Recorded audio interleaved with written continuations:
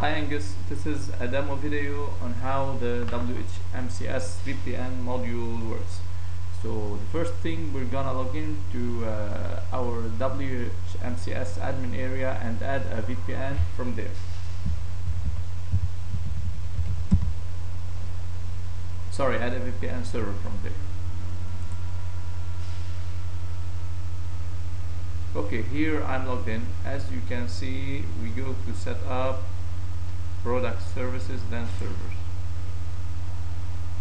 I've already added a server called the US1 VPN server, so sorry about that. So let's add a new one. US2.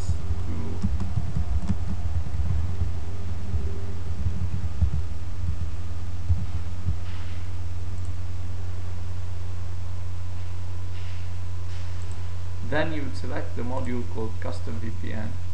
Then you would input your username and password for that server, the SSH username and password.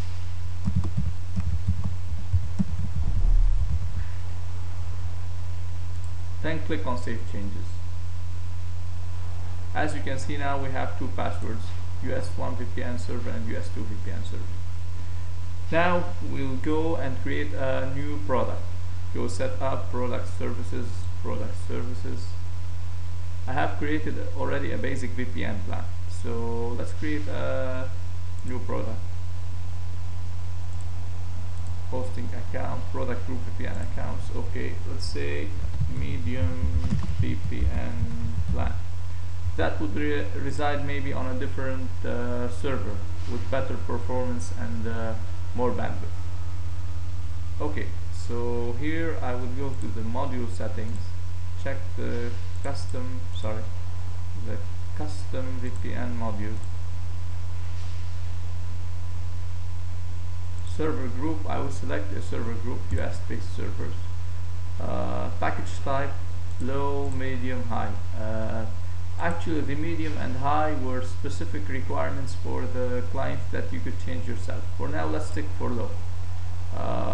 VPN accounts, 200 number of accounts per server. That will help us limit the number of accounts per server if we need to.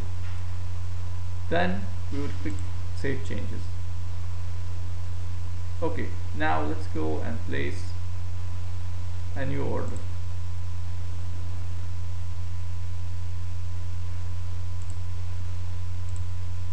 Let's choose a medium VPN plan.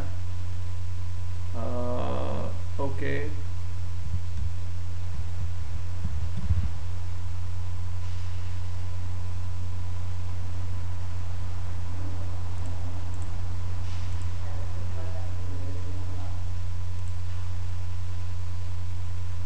Okay, order has been submitted. Now let me take you to the server and see the accounts that are already there. This is a regular PPP server which uses the PPTPD Linux VPN server package. So what our module is doing is just manipulating the users and passwords file. It's adding users and removing them.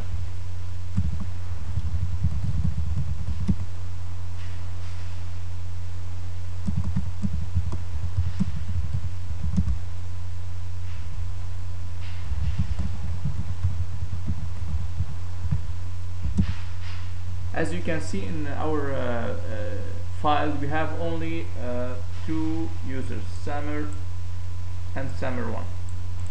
Okay, so what I'm going to do now is go inside WHMCS and then create the account. So here we have the module commands, as you can see: create, suspend, unsuspend, terminate, change package. Let's click create. It says service created successfully, and you can see the username and the password here that were generated. Let's go to our server, run the same command again. You can see the new username and password here. Let's say we want to suspend the account. We click suspend. Okay, then you could see the username is commented out inside the file. Here you see the hash in front of the username. So the user cannot log in anymore at this stage. Then let's say you wanted to unsuspend it. Then we run the command again, then the user is no longer suspended, as you can see. Let's say we wanted to terminate the user. We would click terminate here. Then if we run the command again, the user no longer exists in the file, as you can see. So that's basically how the module works. There are functionality inside the client area to manage passwords, but this was written for an earlier version of WHMCS 5.0.5, I think.